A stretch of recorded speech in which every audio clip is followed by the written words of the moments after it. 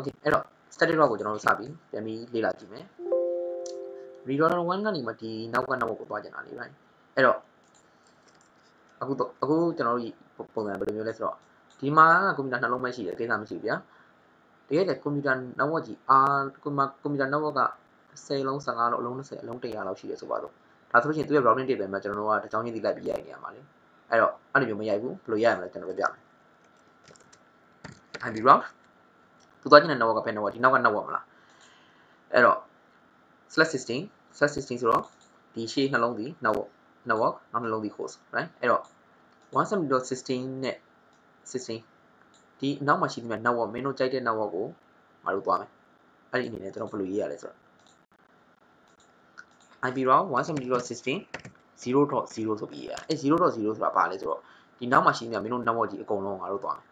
အဲ့လိုမျိုးရေးလိုက်တာသူ routing table မှာသူ့ရဲ့ routing table မှာထည့်ပလိုက်တာမဟုတ်ဘူးဆိုလို့ရှိရင်ဒီမှာအလုံး1000ရှိရင်သူအကြောင်း1000ရေးနေရမှာ right 0.0 ပြီးတော့သူ့ရဲ့ subnet mask 255.255.0.0 ဒီကောင်ရဲ့သူ့ရဲ့ subnet mask ဒီ network ရဲ့ subnet mask ပြီးတော့ပါလဲကြည့်လိုက် forwarding router ရဲ့ address forwarding router ရဲ့ address ဆိုတာဘာလဲဆိုတော့သူကနေမှဒီကိုသွားဖို့အတွက်သူ့ရဲ့ gateway ကပါတယ်ဒီကောင်လေ right 191.2.2 အဲ့ဒါကိုထည့်ပေးရမှာ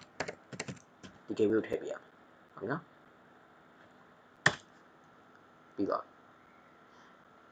အဲ့ဆိုရင်ဒီဘက် router ကလည်းဒီလိုပဲဒီဘက်ကိုပြန်ပြီးရေးပေးရတယ်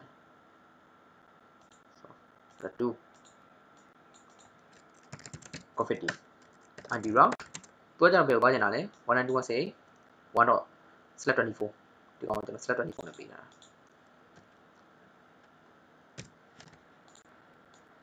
/24 network ကိုသွားချင်တာအဲ့တော့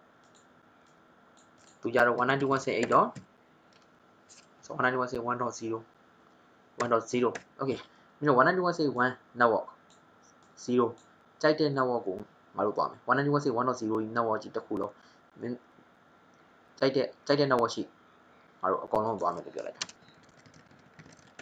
0ဒီကောင် subnet mask ပြီးတော့သူထွက်မဲ့ router gateway 192.168.2.1 ဒါပဲပြီးပါပြီ static route ပါ yes and very easy ကျွန်တော်ကတခုချင်းစီထိုင်ပြီးရှင်းပြနေလို့သာနည်းနည်း step များတာတကယ်လွယ်တယ် right အဲ့တော့ပြီးသွားပြီဆိုလို့ရှိရင်ကျွန်တော်ဘာလုပ်မလဲသူရဲ့ routing table တွေကိုတစ်ချက်သွား check လုပ်ကြည့်အောင် show IP route okay static route အနေနဲ့ဝင်သွားပြီဘယ်ကိုသွားတယ်လဲ 170.16.0.0 မင်းတို့ 170.16. နဲ့စတယ်ဘယ် network ကိုမဆိုသူတို့သွားတယ်သွားပြီဒီဘက်မှာလည်းကြည့်လိုက် 192.168 ဘယ်ကနေထွက်မှာလဲ 192.168.2.2 ဒီ network ကနေထွက်ပြီးတော့သူဒီမှာရှိရဲ့သူ့နောက်မှာရှိတဲ့ network ကိုသွားတယ်သွားပြီသူကလည်းကြည့်လိုက် routing router 2 static route သူသွားတယ်သွားပြီ 192.168.1.0 ဒီ network ကိုသွားတယ်သွားပြီဘယ်ကနေသွားလဲ 192.168.2.1 ဖြတ်ပြီးသွားတယ်သွားပြီအဓိကဒီ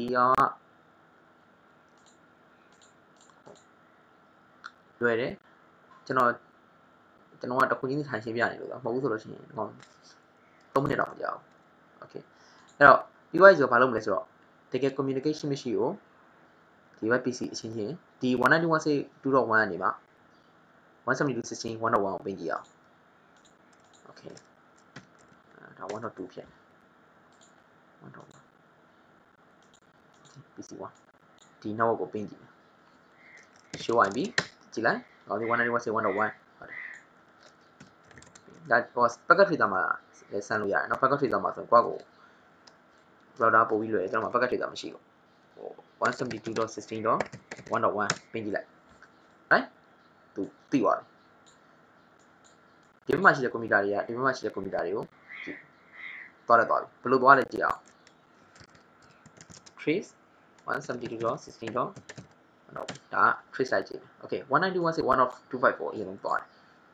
သူ့ရဲ့ key သူကနေမှသူ့ရဲ့ gateway ကိုအရင်ဆုံးရောက်တယ်ရောက်ပြီးတော့ချိန် 192.168.2.2 ဒီ gateway ကိုဖြတ်ပြီးတော့ဒီကို 2.2 ကိုရောက်တယ်နောက်ဆုံးမှာ 192.168.1.1 ဒီကိုရောက်သွားတယ်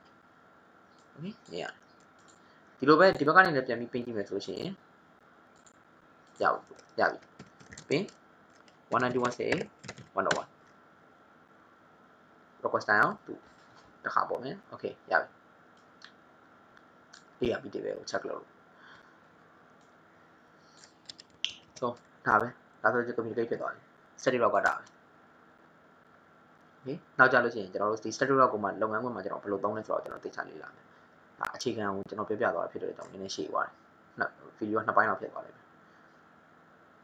okay so ဒါကိုသိချလေးလာကြည့်ပါဒါဆိုကျွန်တော်နောက်ထပ်ဗီဒီယိုကြမှာတွေ့မယ်